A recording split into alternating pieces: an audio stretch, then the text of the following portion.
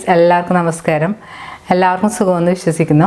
ഇന്ന് ഞാനിവിടെ തയ്യാറാക്കാൻ പോകുന്നൊരു മസാല പൊരിയാണ്. ഇത് നമുക്ക് വളരെ പെട്ടെന്ന് ഒരു 5 മിനിറ്റ് കൊണ്ട് ചെയ്തെടുക്കാൻ പറ്റുന്ന ഒരു സ്നാക്കാണ്. സാധാരണ മിക്സറൊക്കെ ഉണ്ടാക്കുന്ന പോലെയാണ് ചെയ്യുന്നത്. പക്ഷേ മിക്സറിനെങ്കിൽ നമുക്ക് കുറച്ച് സമയമൊക്കെ എടുക്കും. ഇത് വളരെ പെട്ടെന്ന് ഒരു 5 മിനിറ്റ് കൊണ്ട് തന്നെ നമുക്ക് ചെയ്തെടുക്കാൻ പറ്റുന്നതാണ്.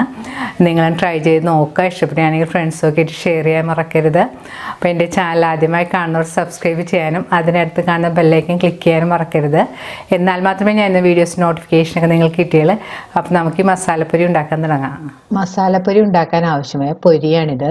ഞാനിവിടെ ഒരു 5 കപ്പ് പൊരിയാണ് ഇതിനായിട്ട് എടുത്തിരിക്കുന്നത്.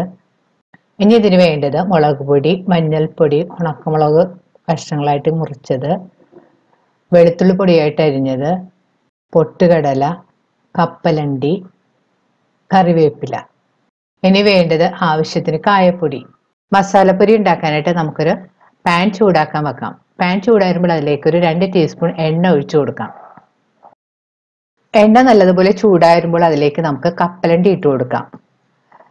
കപ്പലണ്ടി ഇട്ടതിന് ശേഷം ഒരു ലോ മീഡിയം ഫ്ലെയിമിൽ വെച്ചിട്ടൊന്ന് നന്നായിട്ട് വറുക്കണം. ഇപ്പോൾ കപ്പലണ്ടിയൊക്കെ ഒന്ന് ചെറുതായിട്ട് പൊട്ടി തുടങ്ങിയിട്ടുണ്ട്. ഈ സമയത്ത് നമുക്ക് എടുത്തു വെച്ചിരിക്കുന്ന പൊട്ടുകടലയും കൂടെ ചേർത്ത് വീണ്ടും നന്നായിട്ട് വറുക്കണം. പ്രത്യേകം ശ്രദ്ധിക്കേണ്ടത് ലോ മീഡിയം ഫ്ലെയിമിൽ തന്നെ വെച്ച് വേണം വറുത്തെടുക്കാനായിട്ട്, അല്ലെങ്കിൽ പെട്ടെന്ന് കപ്പലണ്ടിയും പൊട്ടുകടലയൊക്കെ കരിഞ്ഞു പോകും. ഇപ്പോൾ കപ്പലണ്ടിയും പൊട്ടുകടലയൊക്കെ നല്ല ക്രിസ്പി ആയിട്ട് വന്നിട്ടുണ്ട്. ഈ സമയത്ത് ഇതിലേക്ക് നമുക്ക് ചെറുതായിട്ട് അരിഞ്ഞു വെച്ചിരിക്കുന്ന വെളുത്തുള്ളിയും കൂടി ചേർത്ത് കൊടുക്കാം. വെളുത്തുള്ളി ചേർത്തതിന് ശേഷം വീണ്ടും നന്നായിട്ട് വഴറ്റി കൊടുക്കണം.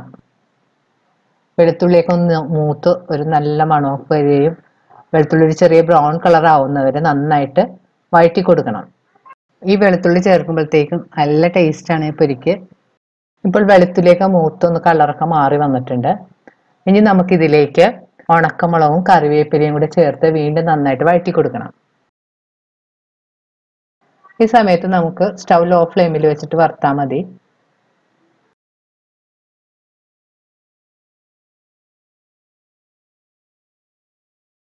ഇപ്പോൾ ഉണക്കമുളകും കറിവേപ്പിലയൊക്കെ മൂത്ത ക്രിസ്പി ആയിട്ട് വന്നിട്ടുണ്ട്. ഈ സമയത്ത് ഇതിലേക്ക് നമുക്ക് ഉപ്പുപൊടിയും മുളക് പൊടിയും മഞ്ഞൾപ്പൊടിയും കൂടി ചേർത്ത് കൊടുക്കണം.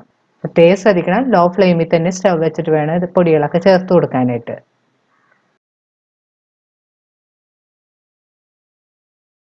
ഇനി ഇതിലേക്ക് നമുക്ക് ആവശ്യത്തിനുള്ള കായപ്പൊടിയും കൂടി ചേർത്ത് കൊടുക്കാം. കായപ്പൊടി ചേർത്തൊന്ന് നന്നായിട്ട് മിക്സ് ചെയ്തതിന് ശേഷം ഇതിലേക്ക് നമുക്ക് എടുത്തു വെച്ചിരിക്കുന്ന പൊരിയും കൂടി ഇട്ട് കൊടുക്കാം. പൊരി ചേർത്തതിന് ശേഷം വീണ്ടും ഒന്ന് നന്നായിട്ട് മിക്സ് ചെയ്ത് ആ മസാലയെല്ലാം പൊരിയിൽ പിടിക്കുന്നത് വരെ ലോ ഫ്ലെയിമിൽ വെച്ച് ഒരു 2-3 മിനിറ്റ് ഒന്ന് നന്നായിട്ട് വഴറ്റി കൊടുക്കണം.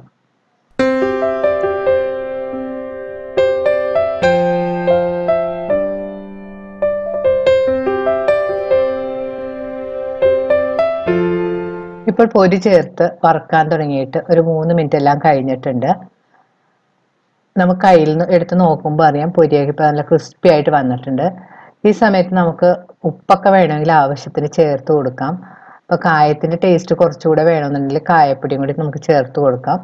അതിന് ശേഷം സ്റ്റവ് ഓഫ് ചെയ്യാം. സ്റ്റവ് ഓഫ് ചെയ്തതിന് ശേഷം വീണ്ടും ഒരു 2 മിനിറ്റ് ഒന്ന് നന്നായിട്ട് വഴറ്റി കൊടുക്കണം. മസാലപ്പൊരി നന്നായിട്ട് തണുത്തതിന് ശേഷം നമുക്കൊരു എയർ ടൈറ്റ് കണ്ടെയ്നറിലിട്ട് സൂക്ഷിക്കാവുന്നതാണ്. നമുക്ക് വളരെ പെട്ടെന്ന് ഉണ്ടാക്കിയെടുക്കാൻ പറ്റുന്നതും വളരെ ടേസ്റ്റിയുമായ മസാലപ്പൊരി റെഡിയായി കഴിഞ്ഞാൽ ഇത് നിങ്ങൾ ട്രൈ ചെയ്ത് നോക്കുക. തീർച്ചയായും നിങ്ങൾക്ക് ഇത് ഇഷ്ടപ്പെടും. ഈ വീഡിയോ ഇഷ്ടപ്പെടുകയാണെങ്കിൽ ലൈക്കും ഷെയറും കമൻറ്റും. എൻ്റെ ചാനൽ ആദ്യമായി കാണുന്നവർ സബ്സ്ക്രൈബ് ചെയ്യാനും മറക്കരുത്. വീണ്ടും ഇതുപോലുള്ള നല്ല റെസിപ്പിയുമായി നമുക്ക് കാണാം. Thank you.